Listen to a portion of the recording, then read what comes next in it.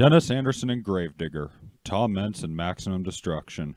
Without a doubt the most iconic driver-truck duos in Monster Jam history, but some pairings are more memorable than others. Here are 20 driver-truck combos we kind of forgot about over time. But first, let's go over some rules. Number 1, it must be a Monster Jam-owned truck and a driver under contract with Monster Jam at the time. So no independent drivers running Feld trucks and or Feld trucks run on independent chassis, as they will not be counted. Number 2, they must have run at least one season with the truck, so one-offs will not be counted, as that could be for another day, such as Tom Meents and Wait. What the fuck? But if the fill-in was for a full season, it's fair game. Number 3, the truck in question has to have run at least 3 seasons, which eliminates one-off trucks like Verva and short-lived trucks like WCW Nitro Machine. With the roadwork laid out, let's pave the way. I am so sorry. Number 20, Scott Buteau and Iron Man. Starting off this list is the first truck for a soon-to-be. In 2011, Iron Man gained its second driver in rookie Scott Buteau, who had accidentally performed the predecessor to the Moonwalk in Manchester in only his second event.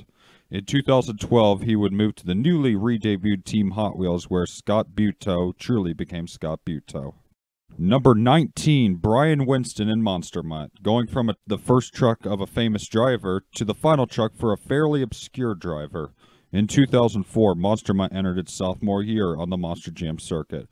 Frolic, the first official driver of the truck, had left the sport full-time, not to mention that there were 2 Monster Mutts, one for Bobby Z, and the second would be piloted by former Inferno driver Brian Winston, who is most notable for his stoppie in Anaheim in 2005. For the rest of his career, Brian drove the truck overseas until his retirement in 2006. On January 17, 2017, Brian Winston sadly passed away. Number 18, Frank Krimmel and Blue Thunder. After being the main driver of Donkey Kong, Frank Krimmel left the team before the truck's final season at the turn of the decade. The driver who replaced him will be mentioned soon. As for Krimmel, he would drive Blue Thunder for a season, with his only highlight being in one of that year's World Finals Encore freestyles where he nearly commits vehicular manslaughter on 2 officials. Shortly afterwards, he would be placed in the grinder camp. Number 17, Craig Christensen and Donkey Kong. After running Maximum Destruction in 2009 in place of Neil Elliott, Craig would replace Frank Krimmel in Donkey Kong after leaving to drive Blue Thunder as mentioned in the previous entry.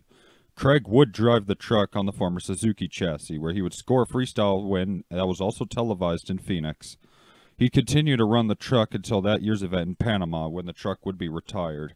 In 2011, Craig would drive Max D full-time until 2013. Number 16, Morgan Kane and Max D. Speaking of Max D, Morgan Kane was tasked to drive for Tom Meents for the 2015 season.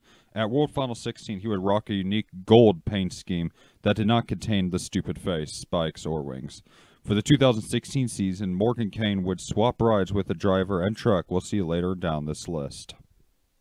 Number 15, Robert Parker and Gravedigger. Though Gravedigger was independent at the time, Robert Parker was one of Gravedigger's other drivers alongside Pablo Huffaker and Lyle Hancock. Parker left the team shortly after the Gravedigger buyout by the USHRA. Robert would take a long hiatus from driving until 2009 when he drove Pouncer in Northampton. Since then, he's made occasional appearances in other trucks. Number 14, Tony Farrell and Gravedigger the Legend. Not only was this the swan song for Tony Farrell, it was also one for Gravedigger 12, as it would serve as a second Gravedigger the Legend on a normal Gravedigger body, as seen in the World Finals 11 Encore. Farrell would drive the truck in the iconic Arlington show along with the not-so-remembered El Paso 2011 show. A spare body from his time driving was reused in the World Finals 21 Encore, which really shows how long Gravedigger 12 really was. Number 13, Ryan Huffaker and Backwards Bob. In 2015, Backwards Bob returned from a 4-year hiatus.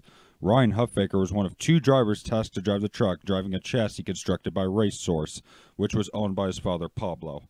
Unfortunately, Ryan's truck was destroyed in a fire. As a result, Ryan would share the same chassis with Brian Wright. And before you chassis nerds start spamming in the comments, it was a Generation 1 PEI. There, I said it.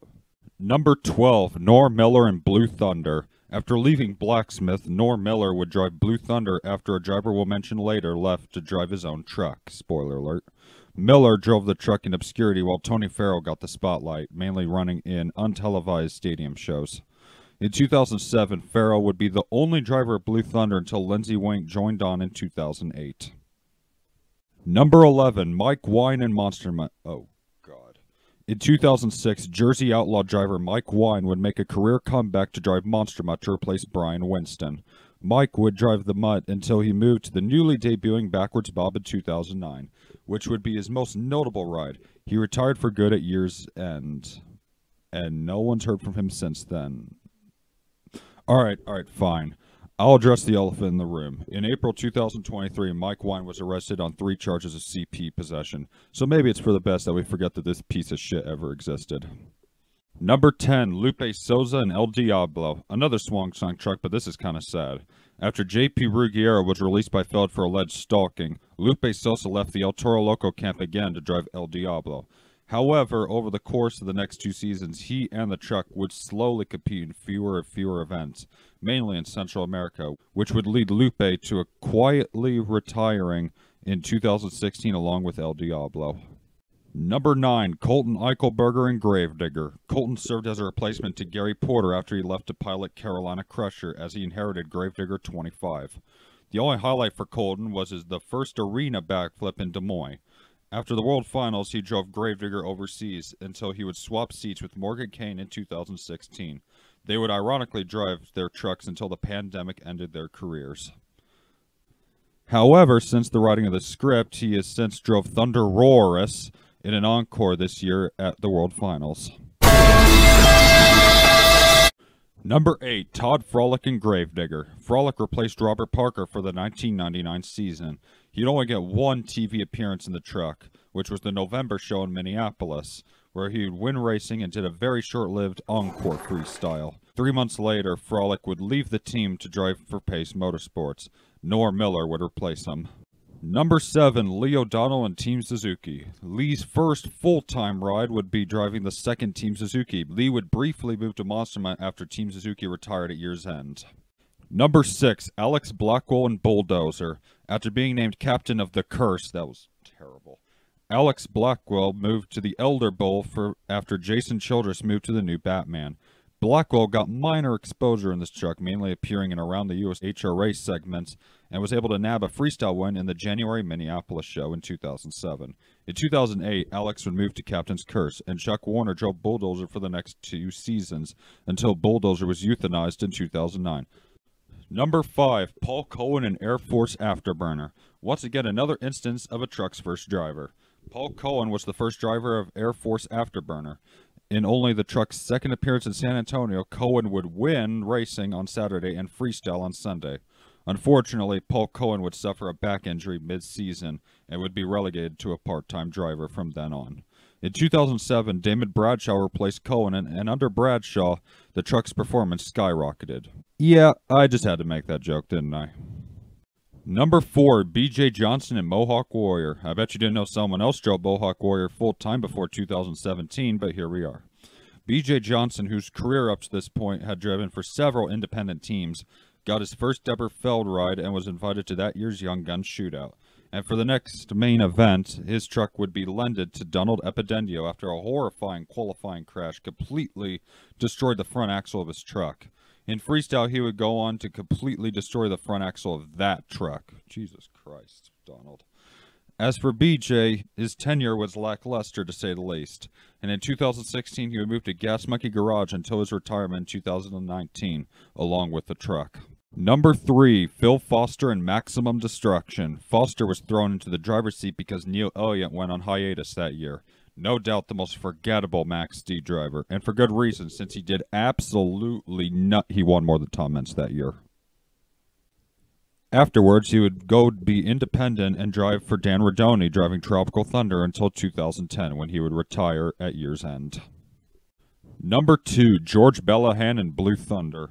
In hindsight, George Bellahan driving a truck that's not either an Escalade or Mohawk Warrior is foreign to casuals today.